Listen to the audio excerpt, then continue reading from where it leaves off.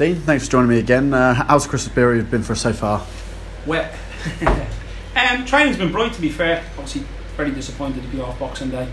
It's a great football day in the calendar, and obviously it decimated a lot of fixtures up and down the country. So, but look, we've just kept taking it one day at a time, and it looks like we're going to be on tomorrow at Southend, which is great, and we're looking forward to the game. You mentioned it there. We obviously had our Boxing Day match postponed. How has that affected preparation ahead of tomorrow's match? It's given us a bit more time to prepare. The only thing I would say is that we've just had 2 come down this morning that have gone out taking PCR tests, so we can't really fully plan the sessions the way we want it, but it's the same for everybody up and down the country. We're just delighted to hopefully we'll be on tomorrow, and we're really looking forward to the game. I mean, Southend are a well-established team, obviously just coming down from League 2 and seem to be struggling at the minute. What do you think the match is going to entail tomorrow? Yeah, no, they're a good side.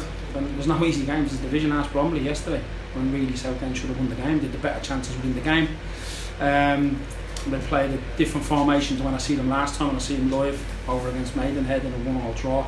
They played 3-5-2 yesterday, so they've got good players, really good players in the front line, and they're a well-managed team. Kevin knows what he's doing, a good manager.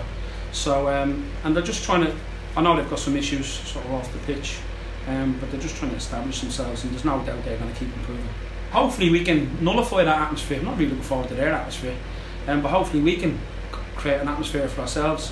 You know, we've got to really try to keep the crowd quiet, and hopefully we can give our supporters something to cheer about. Look, it's a game of football on a grass pitch. That's the way I look at it, 11 versus 11. Hopefully it'll stay that way, because the last 2 games shows we've got red cards, which shouldn't have been red cards. So we need a strong referee, make sure the referee manages the game properly.